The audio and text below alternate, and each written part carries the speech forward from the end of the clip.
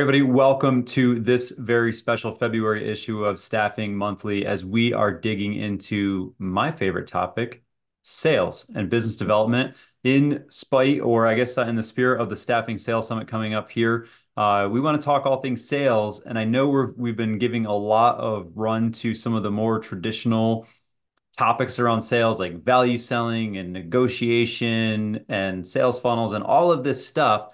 But I think that leads us to forget or maybe overlook one of the most important pieces of sales success as it relates to the salesperson, and that is compensation. And you'd be shocked to see how many different compensation plans there are in this industry, in this country. It's quite alarming, actually. So I wanted to have a deep dive conversation with this, and I have somebody here that is an expert.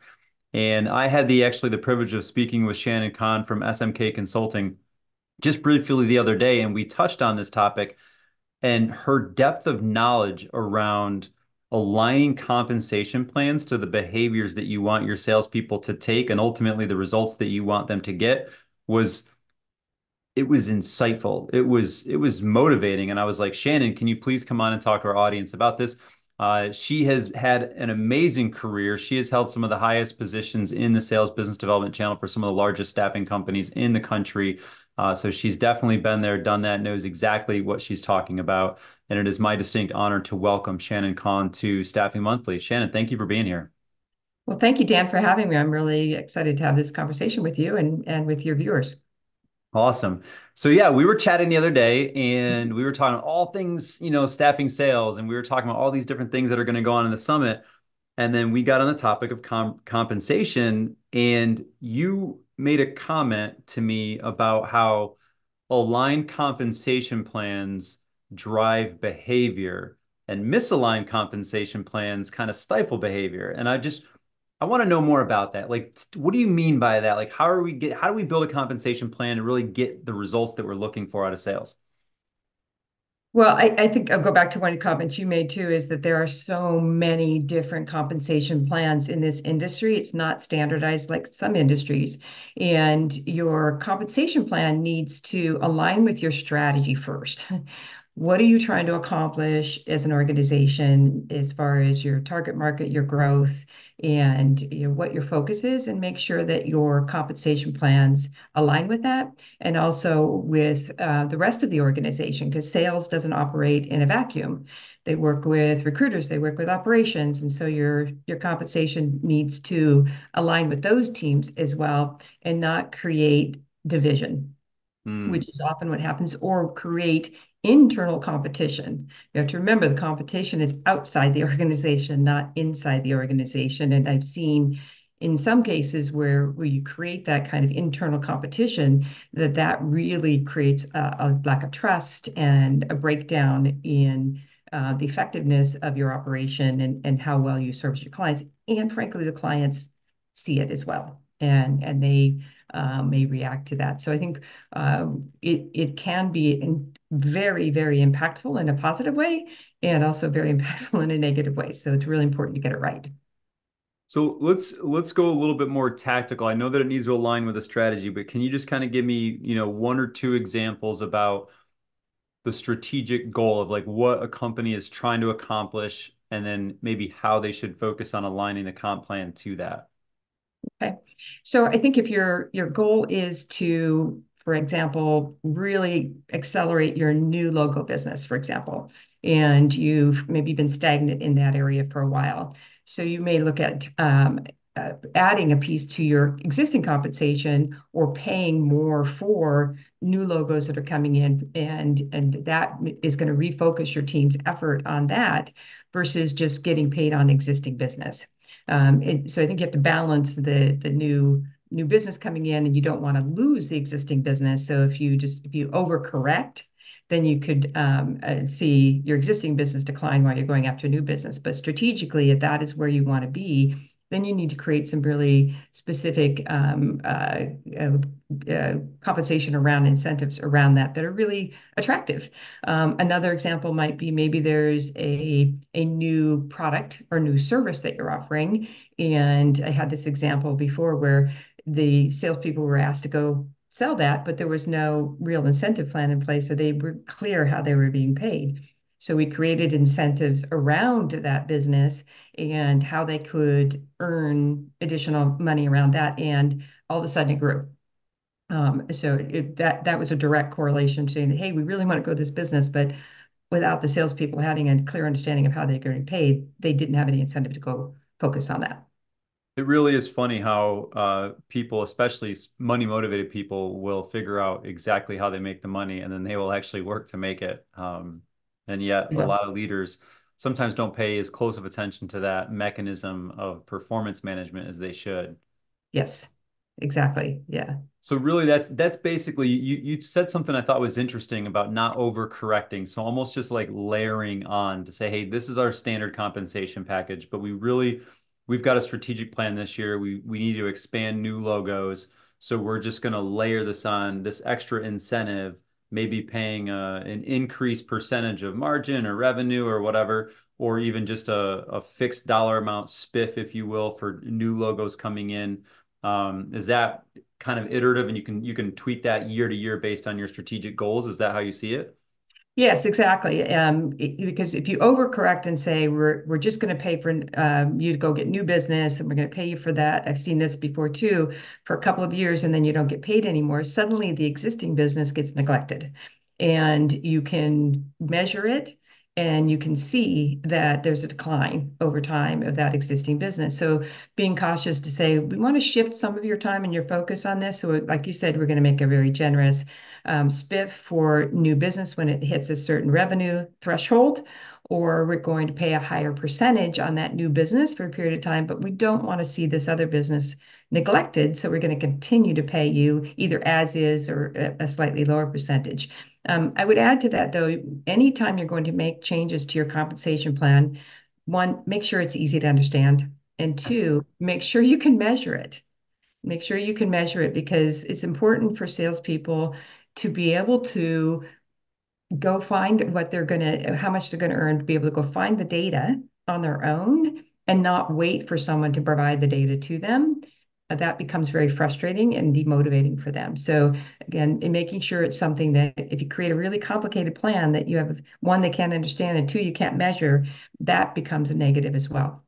Yeah, no, I agree with that. And when we were chatting the other day, you mentioned that they have to be able to figure it out on the back of a napkin, right? Yeah, I love that. Yeah, that's why I use that terminology all the time is make it easy to figure out, make it easy to understand.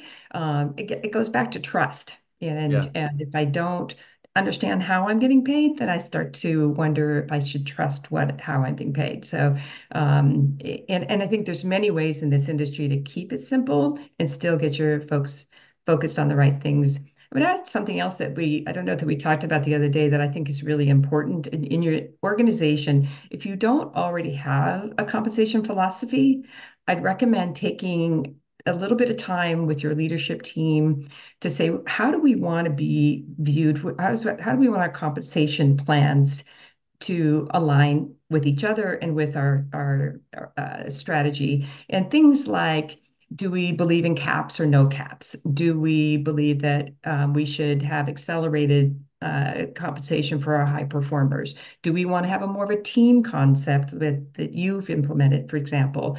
How do we want our compensation philosophy to kind of be that foundation for all of our plans? So as we build plans, whether it's for recruiters, operation, and sales, we can kind of use that as our guidepost.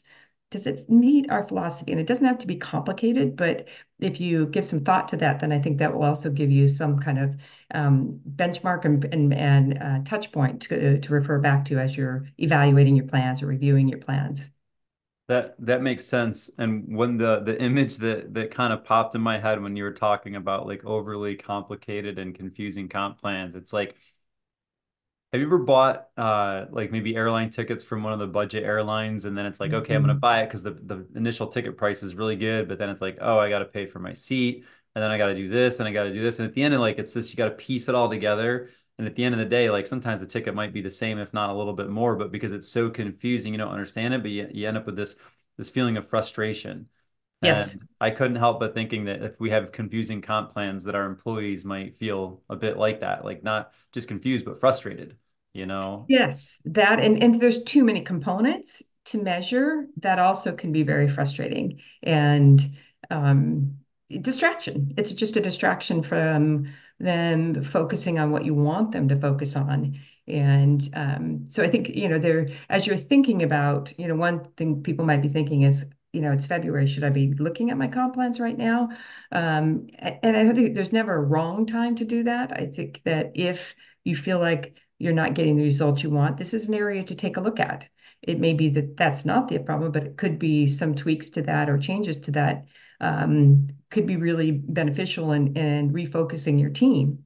And I think it's really important, and you kind of mentioned this, is one, involve the team and ask Yeah. them about, when you're thinking about redoing it. I would even ask them today, tell me what our compensation plan means to you. What do you believe you're being asked to do, both from an activity standpoint and from a result standpoint? So you kind of get that baseline of, is our plan, you might hear things like, well, it's really complicated, or I don't feel like it incents me to do the things that I can control, things like that. So I would say that's a really great first start.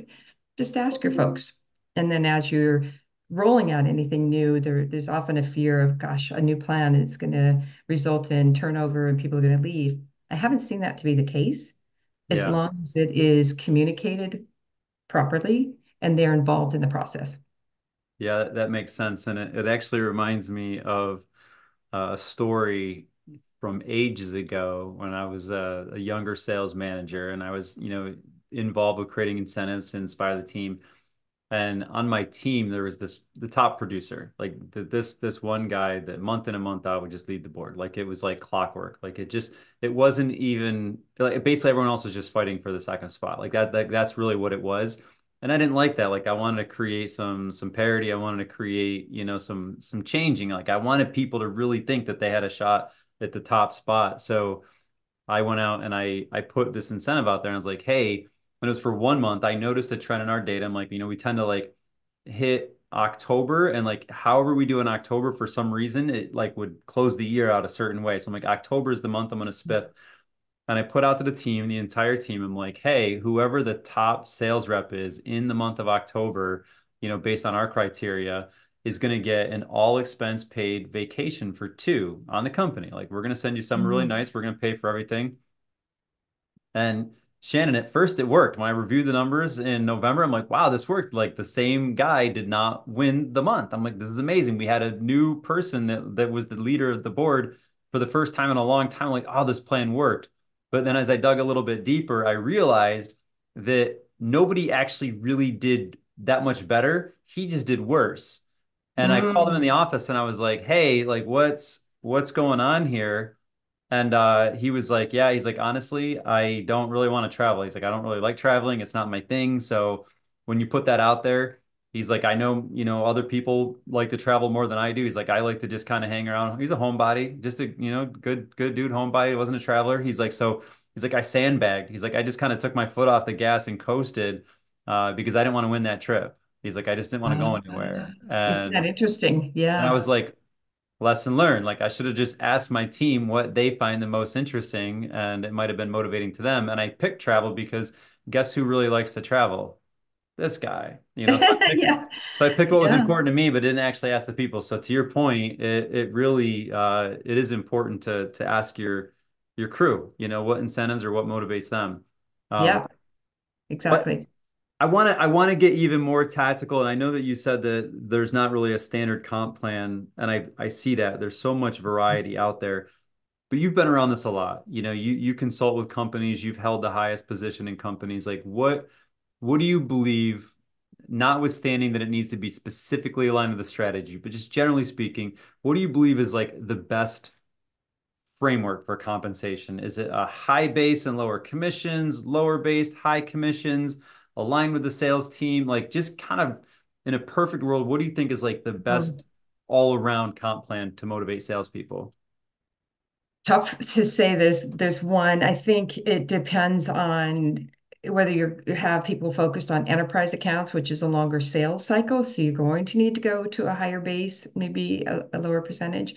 Whereas if you have business that's more of a quick turn, and a faster sales cycle, then I think going with a kind of, if you go too low, it's going to be hard to get people, certainly, but the sort of that mid and really give them some strong incentives and and don't be afraid to let them make a lot of money in this Yeah. business. And it takes time for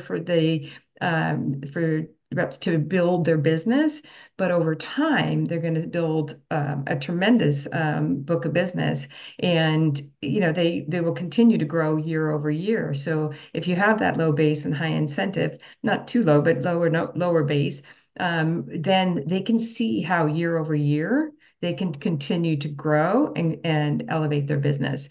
One other thing, a lot of times companies are very concerned about what about growth?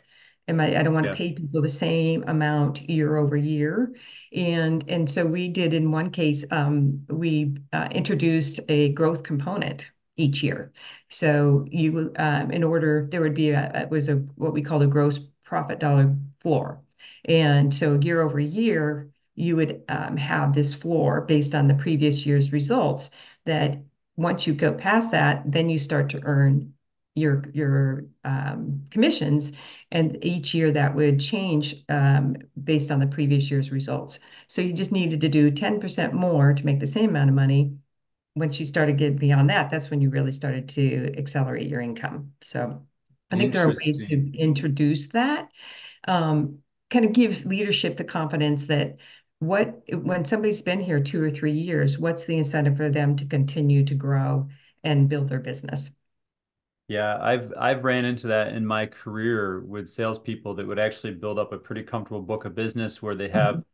probably the most generic compensation plan in the industry where they just get paid a flat percentage of their gross margin for perpetuity.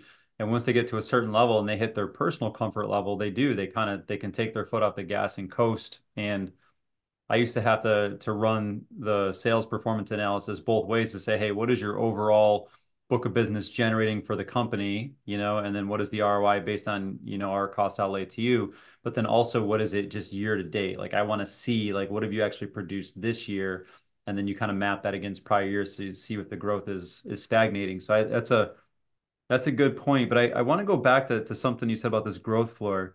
So I really want to understand this. I've heard this concept. I've not personally worked in or been around this compensation plan very much. Um, if you have a company, and let's just say it's a $50 million staffing company, and let's say that they do roughly 10 million of gross margin, just kind of 20% gross margins. They do 10 million of gross margin. Are you saying that like you would say, hey, we're not gonna, if this is what we did this year, next year we're not gonna pay commission on the first 10 million. We're only gonna pay a really high percentage of gross margin commission on anything above 10 million? Am I understanding that right? Just a modified version of that. So it was done on an individual basis. So let's say a Okay. representative did 5 million in revenue and 1 million in gross profit dollars. So, Okay. and you have to factor in seasonality because in Sure. most industries, there's going to be some seasonality. So it's not fair to flatten it out over 12 months. But let's say, let's say it's 100,000 gross profit dollars per month or whatever. Uh, then you'd say for the previous year, we're going to set a gross profit dollars floor of say 20,000. And then once you hit that 20,000 is when you start to earn revenue. And so not over the entire amount because that would be very discouraging. Yeah. But it's really what do we expect you to grow? And that's a 10%. So take 10% of that, and that becomes your gross profit floor. And then they start earning that monthly commission on top of that. And then I think also providing some accelerators because highly motivated reps like to know that if I exceed the expectations, that I can even earn more.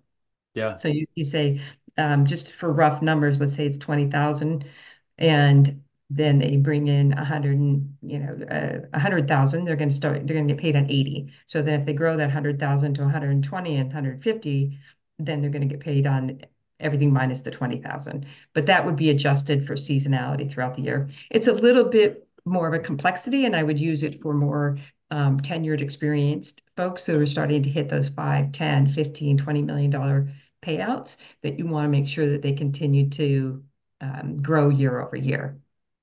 Do you think, what do you, so in the spirit of that, what do you think about the concept of, and this would be probably someone that's been in a company for 2 or 3 years at least, but that same concept to say, hey, January of 2023, you did $20,000 of gross profit. So that's the floor. So January of 2024, anything above 20,000, we're going to pay this. And then February, this is what you did February of last year, to almost create that like you're competing with yourself last year that builds in your seasonality, but you're literally looking at it month to month and paying commission on the monthly gross profit. Is that, am I like I think that understanding? becomes that would be a very you'd have to pay a really high percentage of the amount over the 20,000 in this industry to make sure that their earnings were consistent for the same for similar production or higher production. If you didn't pay anything on that first 20, I think that would be a really risky proposition for the reps. You'd have to pay significantly higher on everything above. So what you would say is that 20,000, I want you to grow by 10% minimum. So that's 22,000. After the 2,000 is when I start paying you. Mm, So there is still a growth component, but boy, if you said I'm not going to pay on anything until you hit last year's numbers, that becomes a very much more of a high risk environment. got And it. again, you might have to pay 20% of everything above that to make it worthwhile for them. Sure. That's interesting. That's interesting. What I now one of the concepts we talked about earlier as well was like the silos or the vacuums that kind of like the Mhm. industry and create some kind of a divisive nature.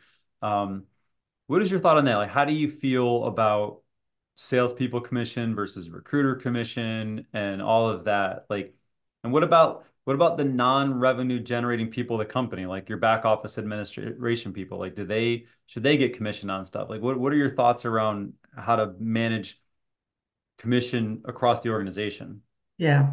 I think it's unusual to pay everybody the same. And I know that that is an example. It can work. I think that you have to be careful to think that compensation is going to solve for culture issues and management issues. So it is part of your growth strategy. But if you are relying on that too much for your culture, then that becomes problematic. So you build a culture of teamwork. And, a lot of recruiters and operations people don't want to have to go out and get new business. So, if you're a new business development person and you're able to go out and bring new business in and be a rainmaker, that's a big important role to play. And typically in most organizations, in and outside of staffing, that pays higher. And what I've seen is most recruiters and operations people are fine. If I don't have to go out and cold call, I'm okay with a different comp plan. Although I'd also would say in certain niches like financial services and technology, the recruiter plays an incredibly important role, and often their compensation will be very similar to or the same or more than salespeople in that organization, or especially if they run a full desk. So I think it really depends. It goes back to what's your strategy, what's your niche, what's that sales cycle, how do you, what's your philosophy on how to pay salespeople, and all of that kind of goes into determining what that looks like. I do like team incentives. I'll tell you a quick story. It's a really good one that we during the recession back in 2008-9, we as an organization had a leadership meeting, and we said, gosh, based on everybody's projections, we're going to do 96 million this year. And I was like, we can't get that close to 100 million and not do 100 Yeah, million. right. Crazy. So, You so think then we like me, started, Shannon. You think like yeah, me. I was like, you guys, we can't do this. So then we started to talk about, well, okay, then we said, let's create a contest. Contests are great, but if contests are set up in a way that you have winners and losers, if you think you're not going to win, you stop trying. So you Yeah. have to be careful. So what we did is we created a contest that said, if we hit 100 million, everyone in the company is going to get $100 in a jacket. Okay. So it's called the Drive to 100 million. Well, we did 101 million in change. Woo. And I just love that story because everybody won and everybody kept trying up to the end, because it wasn't like, okay, branch over here won and I didn't. So, yeah, I'm out. Everybody kept pushing, and we would provide Marketing created a really cool visual for each of the offices, and we had weekly updates on how we were doing relative to the goal, and it was just a really, really good example, I think, of bringing the entire organization together towards a goal. Now, you wouldn't repeat that every year, Right. but for that period of time when things were really difficult, I think it proved the impact that you can have when you create a team goal and then make sure everybody knows how we're doing against that goal over time. Okay. So I like it. So we've talked about kind of base salary, commission, even talked about layering some incentives to align with strategic, and now we've talked about contests, and kind of incentives based on that. Are there any other components to compensation? Not benefit, not health insurance and that stuff that I know is an important piece of it, but any other monetary components of compensation that you're aware of or you think are interesting that people should be paying more attention to? I think that's a good question. I think your example that you had about incentive trips. I Yeah, think there are people that love them and are recognition oriented that are looking at that and how can I make it? And there are others that I've been there, done that. I don't really want to go against, but they have a tremendous way of, I think, getting people excited. And I would say it's about the recognition and if you're going to do an incentive trip, I would make sure it includes everyone in the organization so that you can recognize your recruiters, you can recognize your operations people. People remember those trips and yeah, they want to and they want to be able to qualify again and again. And I think in thinking about um, I gave you that example of the end of the year. That wasn't a very expensive thing, but everybody was excited to be on a winning team. yeah, So, and I think recognition has a huge part in compensation. And it could be something as, it could be plaques. It could be like you created this, monthly reward. I would say make sure you're thinking about that. Salespeople typically, and a lot of folks are very recognition driven. yeah. Um, and so make sure you've got something in your organization and some kind of plan that includes that. And I think that that also can be very, very impactful. So not everybody cares about that, but if you have a variety of different ways of acknowledging and recognizing people, then I think that can be well received. Yeah, that's actually a really good component too, is tying it to recognition. I Mhm. think that is a good one. I like those points you shared. Is there anything else I'm missing that you want to share on this topic around compensation or really motivating the salespeople? Yeah, I think too, just don't be afraid to ask them. One, how is our current plan in working to incentivize you for growth? And um, what else could we do that would give you more incentive growth? So I think involving your teams in this conversation, it doesn't mean they get to design the plan, Right. but it means that they're part of the conversation. So I think that should be something, I've seen organizations that they create the plans in a silo and they send them out there and there's a lot of trepidation, there's a lot of concern around that. So I think that that would be something to do. I think the good part of this industry is you can be creative. You can come up with something unique. If you're in the real estate business, there's pretty much one or two different ways to pay people in real estate sales. But in this industry, it's really that the ability to pay very different ways kind of differentiate you from the competition. And I think also I would say try and seek out what others are doing. And always think about, okay, if I create this incentive plan, it's going to drive these behaviors. What behaviors is it going to disincent? And are we Yeah. okay with that? Yeah. What are Are the we okay with unintended that? consequences? Yeah. Yes, exactly. So that you have conversations around that or ways to mitigate that as well.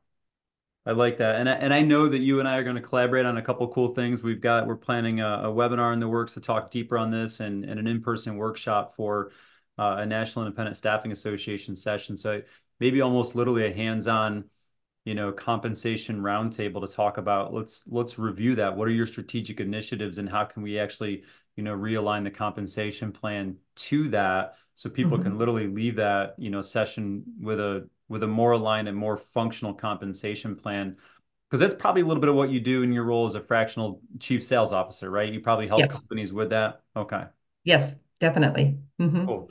Well, I'm excited to share that, and we'll share additional information for anybody that wants to participate in those. Shannon, if anybody wants to, reach out to you and learn more about what we talked about, compensation structures, or maybe even share specifically what their strategic plan is, and maybe get your opinion on how to best align a compensation plan to motivate people to achieve it, what's the best way to connect with you? LinkedIn is actually probably the most immediate and fastest way to reach me, and I respond very quickly. So send me a message on LinkedIn, and I will respond very quickly. And absolutely welcome the opportunity to talk with folks about this. Something I feel is important and something it's near and dear to me. So would love to have more conversations. Look forward to more conversations with you, Dan. Awesome. And we'll make sure we get your LinkedIn link right here on page as well as your website and any other pertinent information you want to share. So Shannon, thank you so much for being here today, and I look forward to working with you in the near future. Sounds good. Thanks, Dan. Have a good day.